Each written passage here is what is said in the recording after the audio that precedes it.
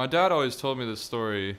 I'm not sure if I believe him, but he said when I was a really tiny baby, I hummed the Teletubbies theme song to get him to turn it on. Yeah, I guess you could say music's always been a part of the way that I think and communicate. I started playing it officially when I was in 5th grade though. Originally I wanted to play the bassoon, but because of its difficulty, they didn't let the 5th graders play the bassoon. So because of that, I chose the next most distinct and rebellious instrument, so I chose the bass, and the rest is history.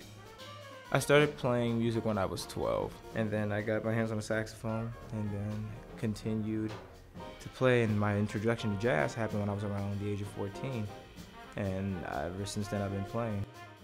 I started playing music in 5th grade. I definitely didn't enjoy it at first. It was definitely a requirement. I knew I didn't want to play tuba, I knew I didn't want to do bass, really wanted to play drums, but we had the audition. So I told my mom to get me a sax or a trumpet, and she bought me a trumpet. My dad forced me to play a piano, giving me the option to either play piano or lay bricks. I always chose to practice, and my dad would take me to see live jazz every Sunday, as well as covering classical lessons and blues and later on jazz. So I actually grew up in a musical family. My dad was actually a classical cellist, and so I've been listening to and playing music for an extremely long time. So I started piano when I was 7, but while my twin brother would take his turn taking the piano lessons, I kind of just gravitated towards the drum set. And just ever since then, it's just been all about the drums. Senior year, I auditioned at 11 schools throughout the country. I got into every school except the one that I really wanted to go to, so I really had no idea what to do. One day I was drinking boba with my best friend, and I received a call from Patrick Langham. He offered to fly me out to audition, so I took it, and now I'm here. I was actually approached by a former fellow of the Institute. We went to the same high school together, Joel Ross, and I remember this guy messaging me on Facebook. He's like, "Hey man, you thought about doing Brubeck?" I was like, "Eh." And then as the rest of the year would continue, I would always get a message. It wouldn't even be, "How's my day going?" He's like, "Hey, did you do Brubeck?" And so I finally applied, and I got my audition. They called me, and they let me know I got in, and then, yeah, I've been here for 2 years now.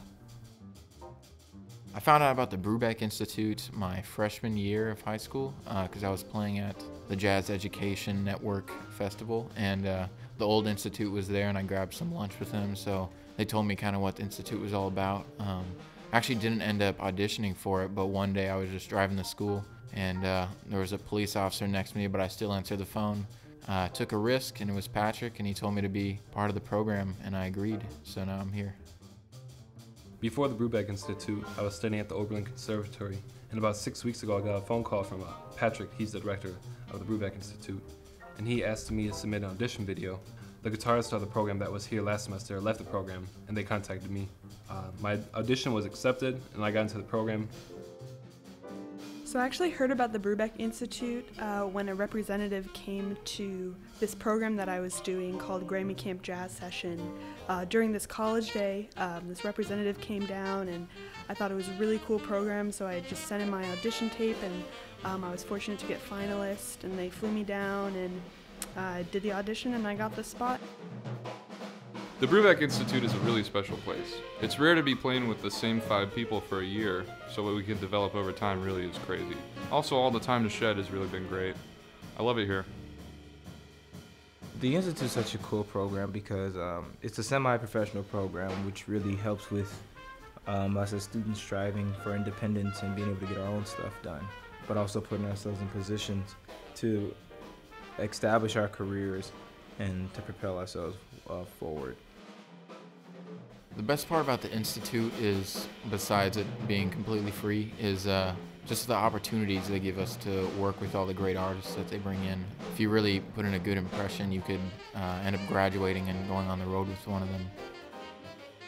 Me and Isaiah, both being from Chicago, we've been friends and played lots of music together in the past 5 years. He recommended me to the program. I think this group is really special because everybody brings in something unique and special to the band chemistry.